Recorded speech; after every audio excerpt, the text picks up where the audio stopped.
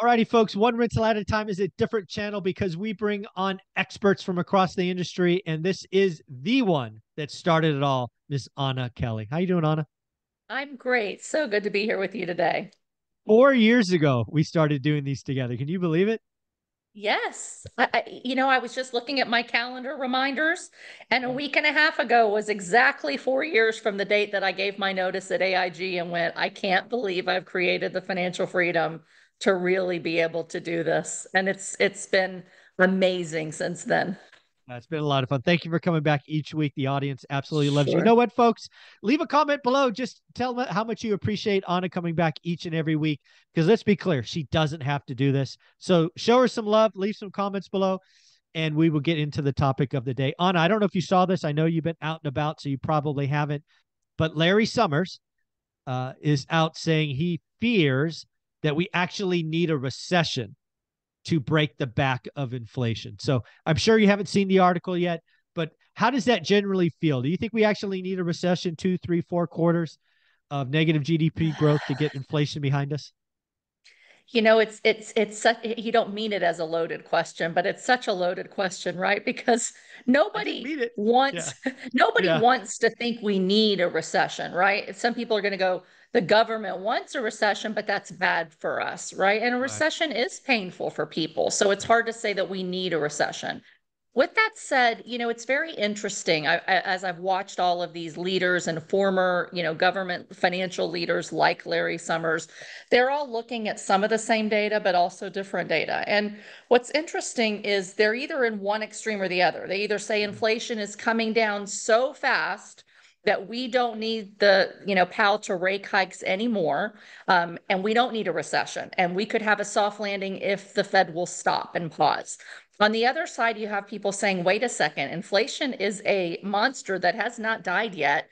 And even though it's coming down in some ways, there's still real risks of inflation in certain areas, especially labor and wage inflation, services, potential more energy inflation. And so they think having a recession is actually a good thing because it'll cause the Fed to stop and pause, and it'll bring down some of that inflation naturally by creating layoffs, by creating some more fear that gets consumers to stop spending. And if you stop spending, then prices start to fall. So I think Larry's point is there is inflation that's more sticky and that's more likely to be with us and cause higher rates for everything if we Mhm. don't have a pretty quick and maybe painful recession to help the inflation come down without more rate hikes. So I haven't read the article, but that's where I think he probably is coming from.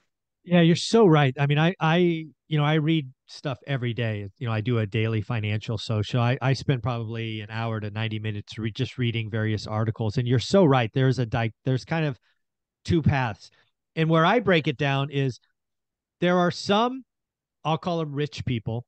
Actually, I should probably call them wealthy people who are, I think, highly leveraged to variable rate debt and illiquid.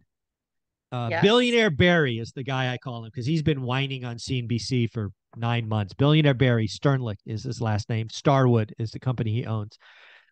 When he brings PowerPoint to a CNBC show as a billionaire, that's not a good look. And that's just not. It's just not. And I think Barry is illiquid, right? He owns real estate. We all know that real estate's illiquid. But I'm guessing he has a lot more variable rate debt than he probably wishes he had when rates have doubled. That's what it screams to me. And then there Yes. are some other billionaires who are in industries like autos and whatnot that are hurt, right? Cost of auto loans are going up, more expensive cars. We have a white collar recession for sure. It happens to be a very much a white collar driven vehicle. So I think there's a lot of that. And then there's the people on the other side. I mean, Hilton, Delta, United Air. I mean, summer travel is going to be bananas this year. Yes. So it's just wild to look at. Then Visa's numbers, right? Transactions and volumes up 10%. Is that a good thing? Is it a bad thing? I think there's one thing for sure when I look at this is this recession or downturn won't be like the last 3 or 4 we've experienced, right? Because you and I went through the COVID recession. You and I went through the Great Recession, and you and I have been through the dot-com recession. Yes. To me, all of those were kind of sharp and sudden downturns. This is really starting to feel like a rolling recession. So what do I mean by that? Yes. Housing took it on the chin about a year ago now. Transactions down 40%. We clearly seem to be building a base, a bottom. Now, I'm not calling for a return, but we're on something that's going to be buildable, right? Transactions, they ticked up last month, right? I think 4.5 was the last reported, or 4.44 was the last number. New home sales blew it out of the water yesterday, It sure did. 683,000. So maybe housing's coming out just as others go in. So maybe this is just a different thing. So we actually never get the negative GDP prints, because when you put it all in the wash, it's like below trend, below one, but it's never negative. So maybe this is just a rolling recession where different industries are in and out of the sun. What do you think about that? Yeah, I am seeing a little bit of that. And it's very interesting because of how the numbers are presented, right? Their accounting standards are different today than they Yeah. were even back in 2008. And honestly, the pain that we may be seeing, some of it's still hidden in the hold to maturity securities Oh, and for debt on sure. a lot of businesses' books. And so I think there's a lot more pain that hasn't trickled through yet because of the way it's accounted for. And that as those business loans, corporate bonds, real estate loans start to mature, to your point, in the next year or so, if there's not a way to work out those loans to extend, for values to stay elevated, which really is going to require the Fed lowering rates again in order to do that. I think you're going to see this compounding of, okay, now there's pain here, now there's pain here. The pain is there. It just hasn't really revealed Yeah. itself, I think, in part because of these things.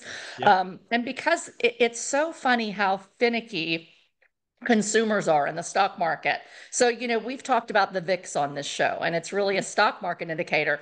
But with all the craziness and the volatility still out there that could bubbles, things that can prick the bubble and make it pop and make it worse.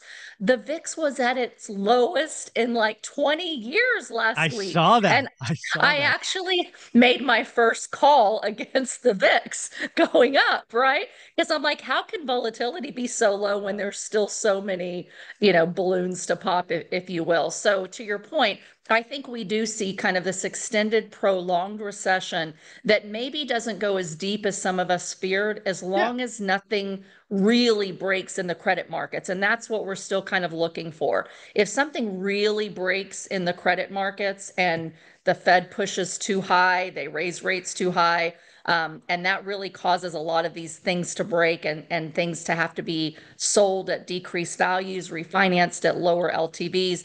I think that could make us go from this like nice rolling recession to like a hill where we drop off and it's much deeper. And so I think the reality is, Michael, nobody really knows what's going to happen, including the Fed.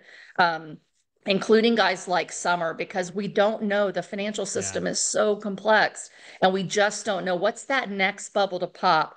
Do we get by easy and lucky this time? And maybe you have a mild recession, maybe the Fed pauses, inflation comes down a little bit over the summer, and maybe we're okay. But Yeah. we really don't know, Michael. And so I think you just have to look at, you plan for the worst. You say this could be bad. So let's get ready. Let's make ourselves recession resilient. Let's look for the opportunity in the volatility, because there always is opportunity. But I think to some extent, Larry's right. I do think, bringing it back full circle to the first question, if inflation is something that's stickier longer term, and I think that it is. Personally, I've talked about a period of stagflation, which is Mhm. very similar to these rolling recessions. We have very low growth with elevated inflation. I think we're in for some stagflation for a while. The only thing that's really going to cause that inflation to come down substantially is if we do have a recession. Yeah. That's kind of where I'm at currently, right? Reserve the right to change my opinion, but it feels that way. And again, for me, you said it earlier, it's all about the consumer. I think the consumer broke on March 13th, which was, I think, the Saturday after Silicon Valley Bank. We'll start to see those numbers, economic numbers, in a couple of weeks, because we really haven't seen the impact of that yet. But yeah, Right. we're gonna know pretty soon. Anna, where can people follow you?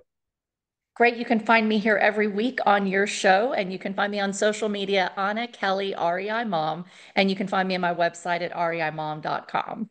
That's awesome. Thanks, Anna.